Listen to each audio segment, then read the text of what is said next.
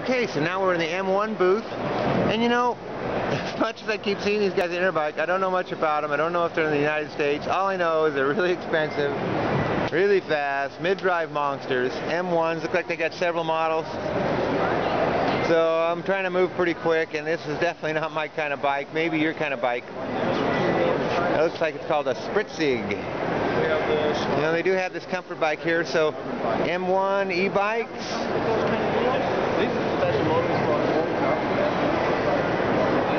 Looks like a lot of carbon fiber, a lot of mid-drive, full suspension.